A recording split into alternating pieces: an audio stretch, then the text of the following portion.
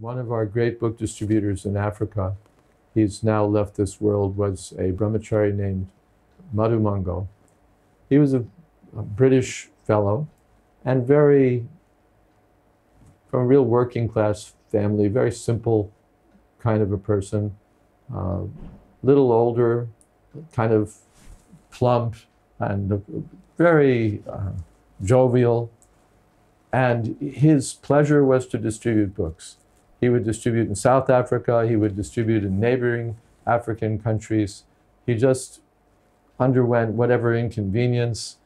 He just loved to go out and distribute books. The only time I ever saw him grumpy was when he would complain that there weren't enough devotees going out distributing books. There weren't enough books being distributed.